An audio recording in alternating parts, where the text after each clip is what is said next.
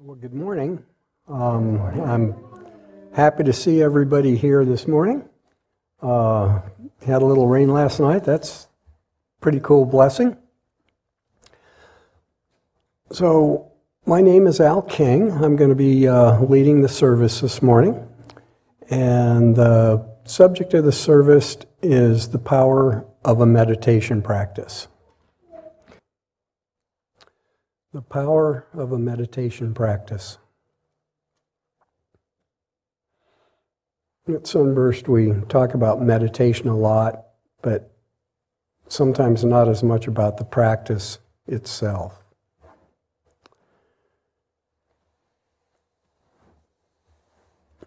So,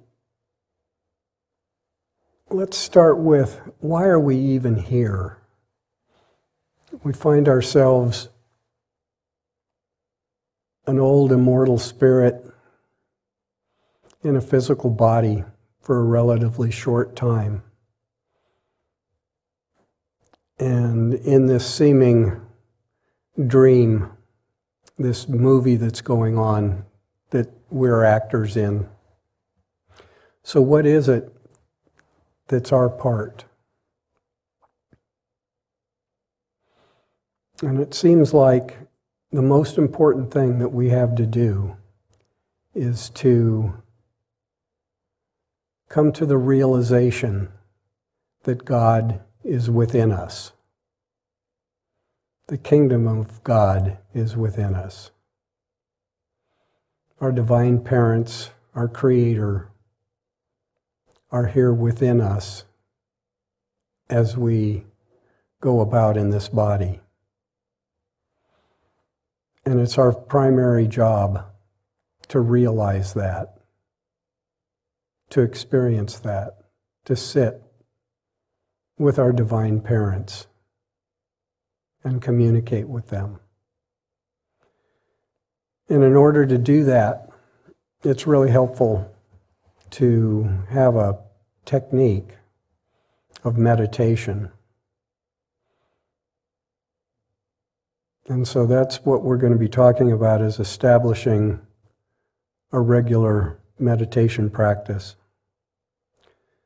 So I'm going to ask that we get a audio clip started, and this is from Norm Paulsen, and it was from a retreat weekend talk in September of 2003. In meditation, I learned how to really tithe to God, to offer up my love, my energy, everything that was me. This offering, that God might accept my tithe and reveal Himself to me.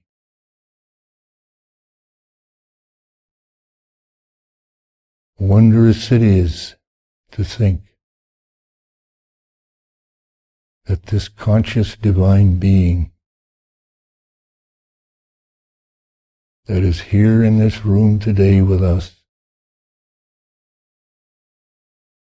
can be seen and known and felt, that can give us guidance, direction, and healing.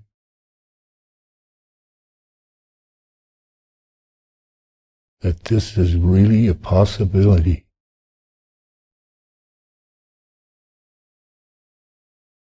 And this possibility exists for each one of us today.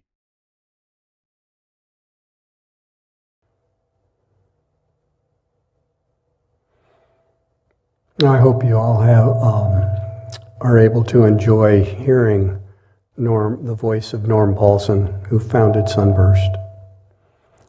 I know I sure do. I enjoy it every time I'm able to hear him. So one of the things that he mentions in this clip is when we meditate, we're making a tithe to our divine parents, to God. And when we meditate, we offer up to the divine our love, our energy, our time, our attention. Norm referred to this as the true tithe. Now, tithing, financially to the church is helpful too, because the church, needs means to support its work. But the real tithe is offering our life force to our divine parents. So, I'd like to continue with the Norm speaking. In meditation, I learned how to really tithe to God, to offer up my love, my energy, everything that was me. This offering, that God might accept my tithe and reveal Himself to me.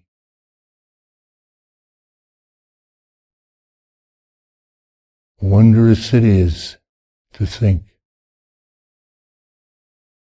that this conscious divine being that is here in this room today with us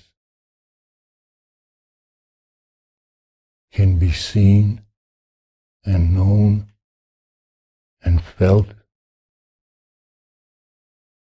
that can give us guidance, direction, and healing.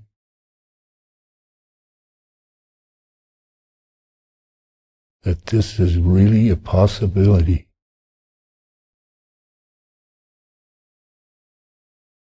And this possibility exists for each one of us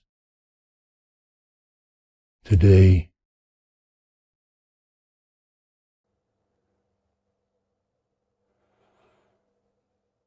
One of the things that we can gather from this is that God wants to participate in our lives. In order for that to happen, we need to be aware of His presence within us.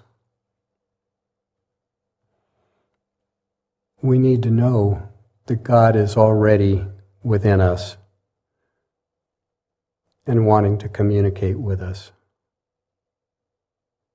Meditation is how we set up that communication with Divine Spirit, with I Am that I Am. I'm now going to read a quote from Paramahansa Yogananda. And he refers to this knowing of God's presence within us as self-realization. Self-realization is the knowing in all parts of body, mind, and soul that you are now in possession of the kingdom of God, that you do not have to pray that it come to you, that God's omnipresence is your omnipresent, and that all that you need to do is improve your knowing.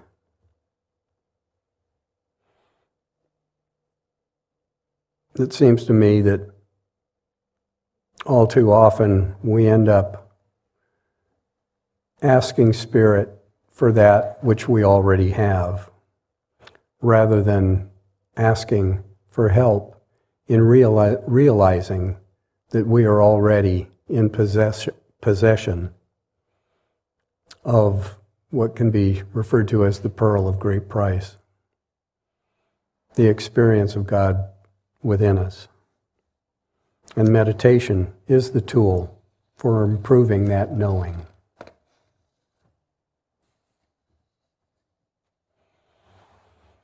So if we want to develop any type of talent or attribute, we would do well to create a practice that will bring that desire to fruition. I'm going to use music as an analogy here. If you decide that you want to be a guitar player, let's say, you're going to need to spend a lot of time in practice, learning skills, learning to do specific tasks.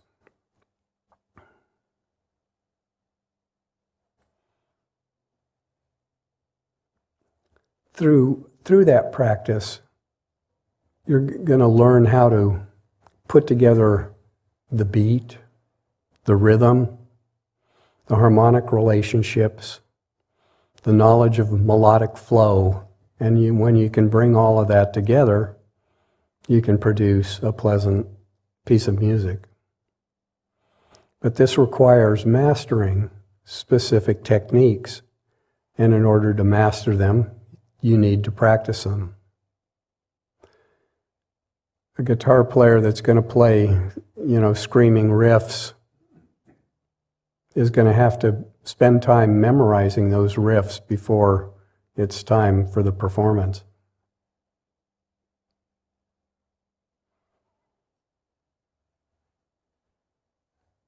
So meditation is like that as well. Meditation is a skill.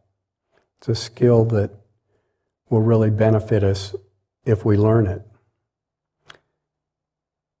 To start, it's good to have a specific technique. And here at Sunburst, we teach the Kriya meditation as the technique that we use to try to achieve this wonderful space.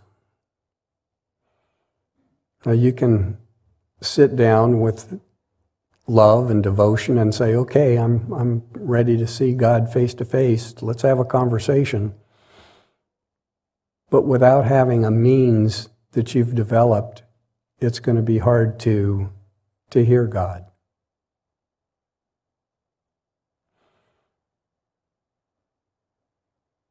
So if you have a technique that you've practiced, technique for communication with your Creator, this will go better. Love and devotion are extremely important, but you need to couple that with a practice. Nearly every morning, I start, even before I'm hardly out of bed, doing stretches on the bed. Then I move to either hatha yoga or physical therapy exercises. So I spend some time virtually every day in a practice of that will help me physically keep my body in shape so that I can do all of the tasks that I need to do. And what I find is if I skip a day, it's really hard, or it's harder the next day not to skip it. There's always a lot of reasons, things that have to be done. There's a ton of great reasons to skip your practice. And consistency, whether you're learning to play a musical instrument, whether you're dealing with your physical practice, or with meditation, consistency is extremely important. So we've talked about the technique. We practice Kriya Yoga here.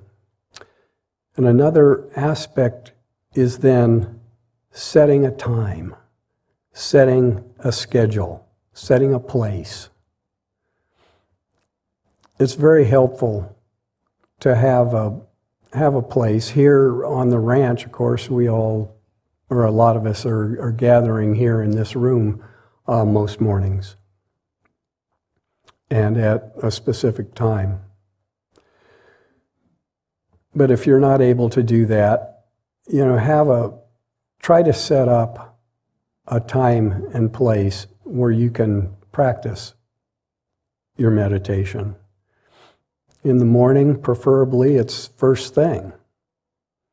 And then both Paramahansa Yogananda and Norm stressed should meditate in the morning and in the evening.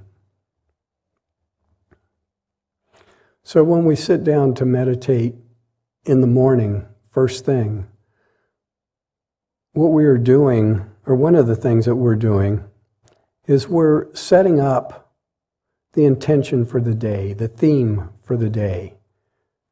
We're setting up how the day is going to unfold.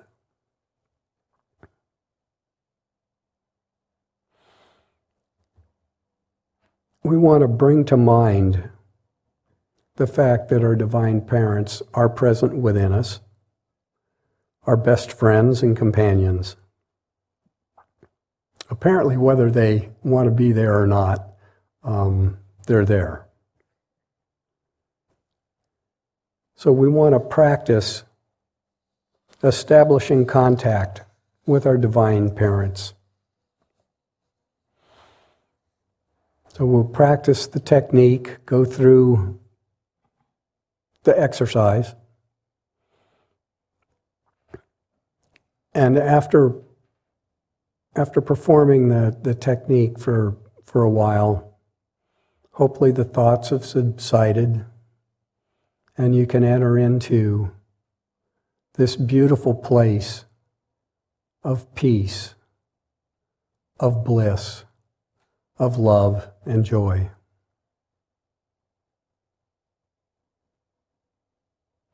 So that's the beginning. That we want to do this every day. Even if you don't have long, take at least a few minutes to make contact before you run off to do something else. Now, during the day, we all have to deal with all kinds of energies. And these energies can lead to frustration, aggravation, sometimes even anger. But if we've started out with our meditation first thing in the morning, it's easier to do a reset. We can't necessarily stop and go sit and meditate for 5 minutes, but what we can do is we can stop, focus, take a deep breath, and then mentally go back to that place where we were in our morning meditation. Go back to that place where we're feeling the presence of Spirit within us, when we're feeling the love and the joy, and not the frustration of banging your knuckles on a piece of hard steel when the wrench slips, when you're working on a piece of equipment.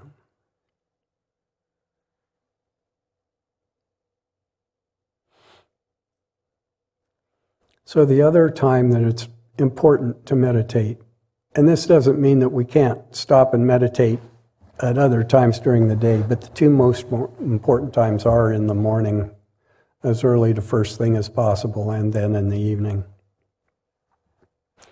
So again, we want to set up a time and a place where we can sit and spend time with our divine companions.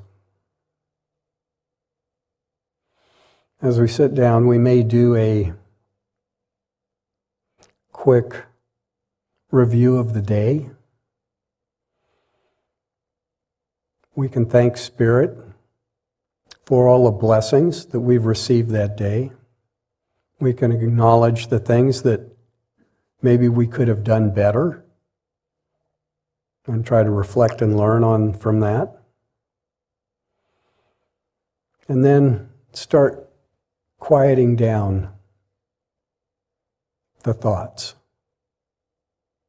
and start performing the technique, performing the exercise, practicing, experiencing our parents' presence. And after practicing the technique for a while, hopefully we'll slip into that beautiful place of bliss, of ecstasy, of joy, of peace. And then we'll have prepared ourselves for a good sleep.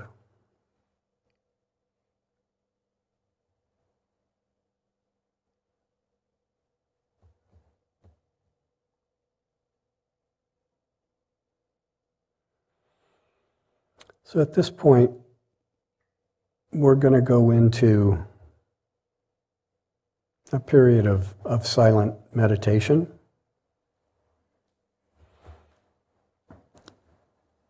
For those of us that have been initiated into Kriya, we'll be practicing that meditation. If you have another technique of meditation, you can practice that. If you're unfamiliar with any technique of meditation, you're going to want to sit comfortably and quietly. You're going to want to choose a way to sit that you can sit without moving for a while. And then you're going to want to focus your attention. And one of the things that we can do is take our gaze and focus it on a point just right out in front of us. We can close our eyes or have them part open, but try to keep your gaze at that point. And then as you breathe, make your breaths long and slow, deep. And then imagine that breath going up and down your spine. And let your attention follow that breath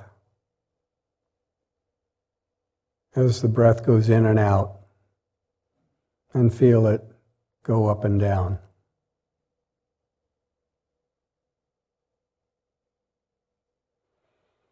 So we'll go into this time of silent meditation, and as we're going in, April will play the bowls.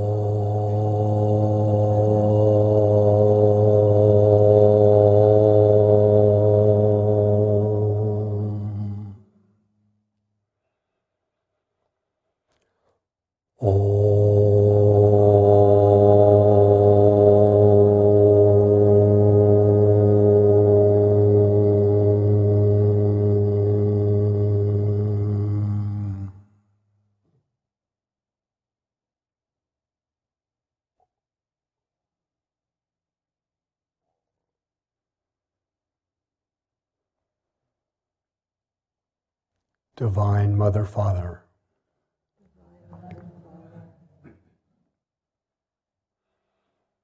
our constant companions, thank you for your presence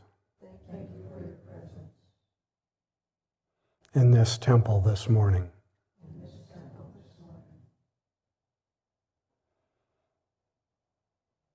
And within these bodies.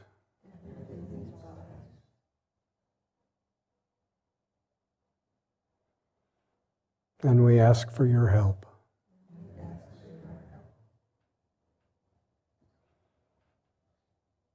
In helping us develop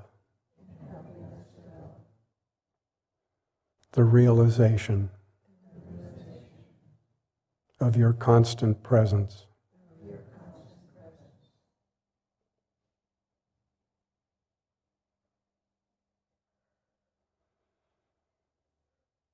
Amen.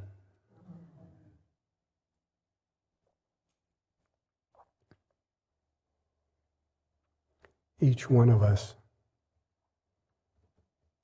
has a unique relationship with our divine parents, with our Creator.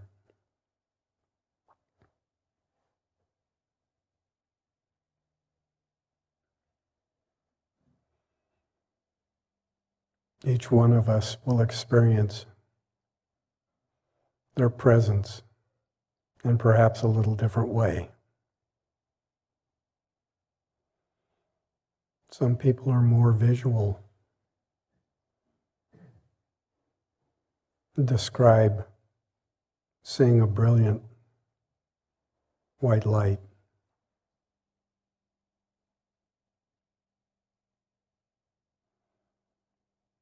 Others may hear a voice.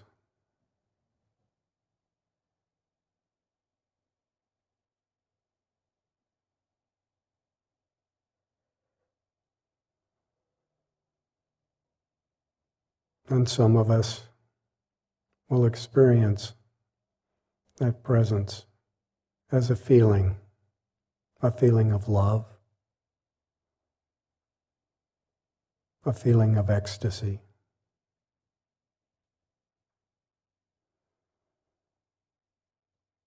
But our relationship with our divine parents is unique for each of us.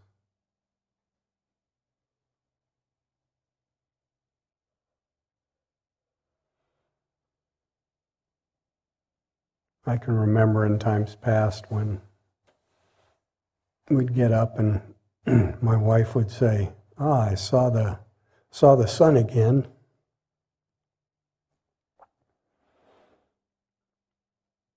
And I'm thinking, hey, what about me? When's my turn to see the sun? And I've come to realize that each of us does have a unique experience of that divine presence.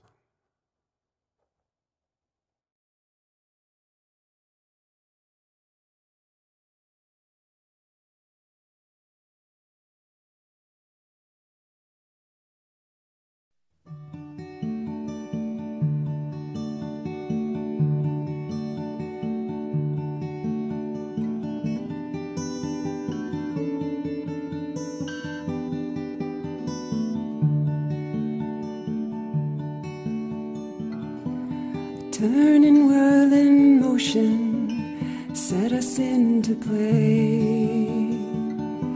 The same returns release, restores us in our day. And in the frontmost part, my life, I keep it sealed. In simple truth, I am a wheel, fashioned on a wheel by hands that love to spin, hands that wove the earth to sky, hands that healed the sick and hands that set the stone, hands that rock the babe to sleep, and I know the cradle of my soul.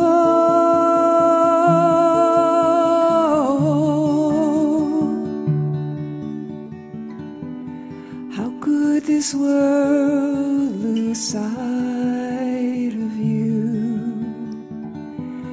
How could it ever let you out of the view?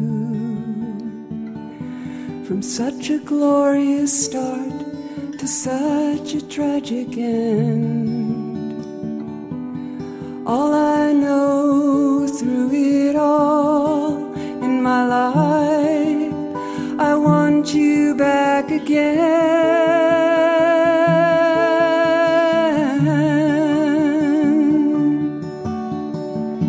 I know I'll find you, I know I'll see you, I long to meet you, I long to be in you. I know I'll find you, I know I'll see you, I long to meet you, I long to be in you.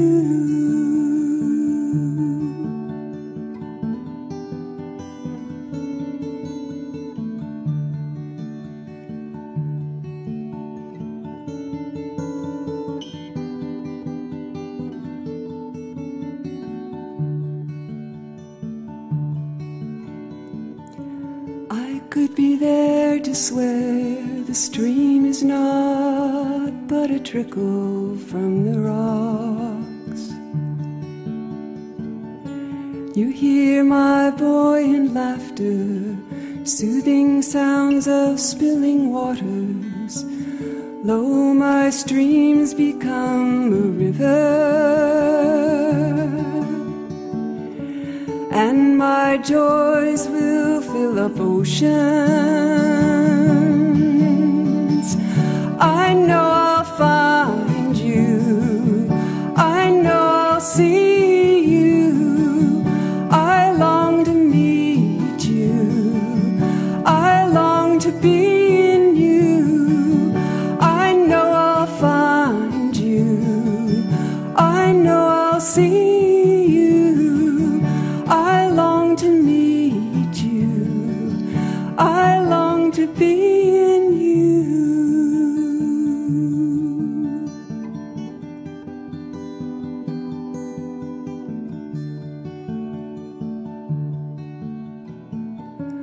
I could be there in that place, the silent waiting, holding space, when your heart is asking about its next breath. I could be riding in that wind, I could be riding in that wind, I could be riding in that wind. I know I'll find you, I know I'll see you, I long to meet you, I long to be in you. I know I'll find you, I know I'll see you, I long to meet you, I long to be in you.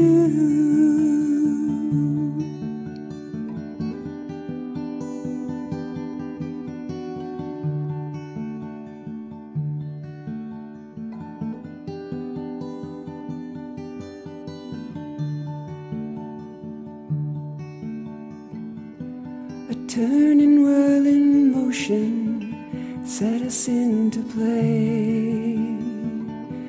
The same returns, release, restores us in our day. And in the frontmost part, my life, I keep it sealed.